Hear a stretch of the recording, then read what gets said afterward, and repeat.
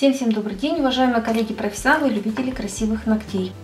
Мы продолжаем нашу маркерную рубрику, и сегодня я показываю вам третью технику, которую вы можете использовать в дизайнах для получения какого-то из эффектов, которые вы здесь видите. Сегодня я также возьму 3 цвета. У меня по старой схеме нанесен один слой белого гель-лака. Вы, кстати, можете использовать и другие оттенки. Я использую белый только лишь для того, чтобы было ярче видно все оттенки.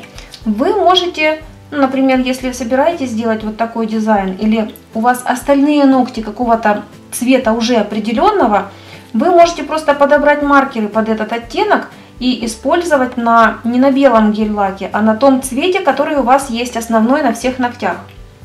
Заодно и в кутикуле он будет лежать хорошо, вам не нужно будет тоненькой стороной маркера подлазить под кутикулу, прорисовывать. И будет сливаться с общим фоном и с цветовой гаммой всех ногтей. Итак, белый цвет. Я взяла 3 вот таких вот оттенка. Наносим цвета в хаотичном порядке.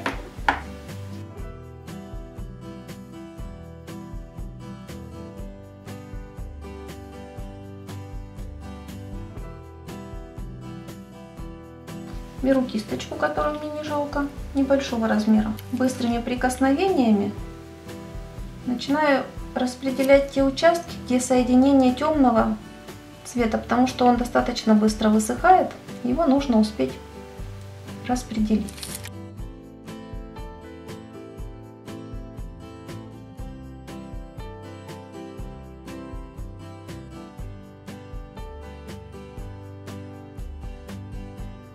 Ну все, я ставлю вот такую абстракцию, она достаточно интересная, необычная, необыкновенная получилась. Помните всегда важную вещь. Лучший враг хорошего. Захотите что-то улучшить, усилить эффект, можете получить совершенно обратную реакцию. Поэтому я вот, например, вот этот во время съемок уже 3-й раз переделываю.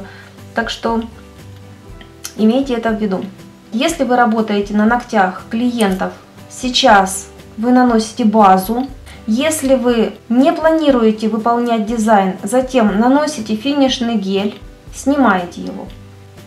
Если же вы планируете на этом фоне или этот фон использовать как подложку для будущего дизайна, то сейчас вы наносите базу, и затем вы наносите финишный гель с матовым эффектом, снимаете затем липкий слой с матового эффекта, выполняете дизайн, который вы хотите выполнить, и затем покрываете финишным гелем с глянцем, если вы хотите глянцевый эффект иметь. Пока я с вами говорила, он уже полностью высох. Я не буду наносить базу, я сразу нанесу финишный гель.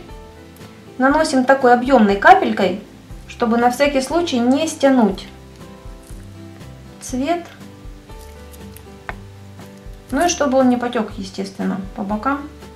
Собрали, торцанули и просушили. Снимаем липкий слой.